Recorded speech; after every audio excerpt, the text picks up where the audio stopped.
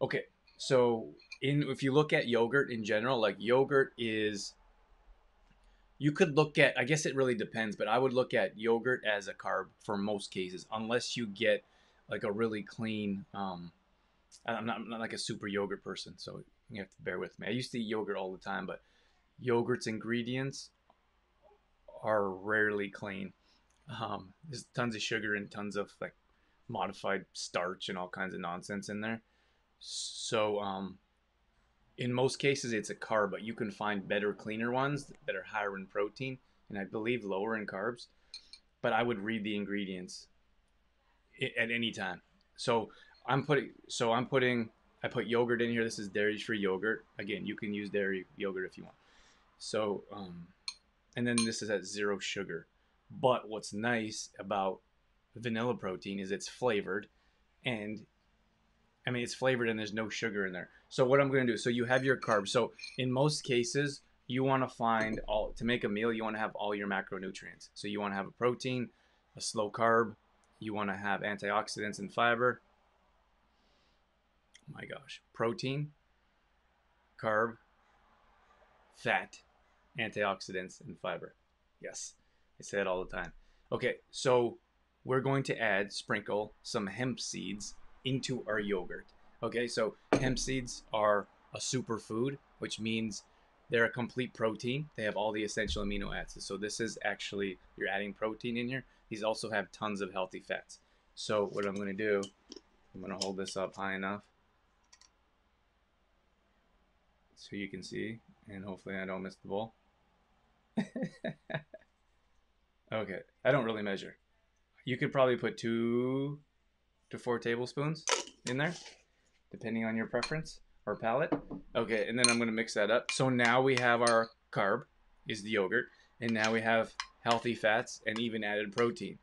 So we have two of our antioxidants. There's also lots of fiber. I don't have an added fiber. Like for me, an added fiber is like, in most cases, is a vegetable. So I'm not gonna throw a vegetable in here. But you know, it's kind of cool. Is this lady that is she's growing tomatoes, and she gave me like a whole bowl of tomatoes, and it's sitting on my counter. So anytime I go there, I grab a tomato and pop it in my mouth. So tomato is actually a fruit, but it has tons of antioxidants, and it also has lycopene in it, which helps make your skin more elastic. So maybe that'll help some of you avoid those makeup companies. that, that I'm laughing at myself here, but like it's so ridiculous to me.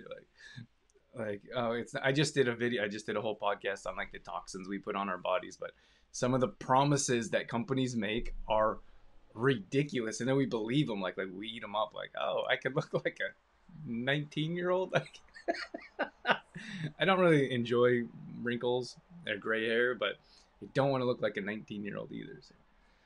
At, at any rate, um, okay. So then, of course, we have our protein. So now I'm just going to sprinkle my protein. So when I put this in my yogurt, I just use a half a scoop.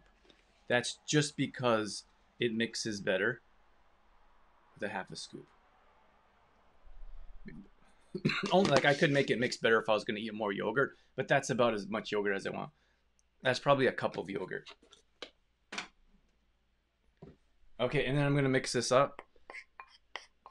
And that's it. So with this, for example, that you have 25 grams of protein with just the protein, like the protein powder. And then we added hemp seed, which is again is a complete protein, also has healthy fats.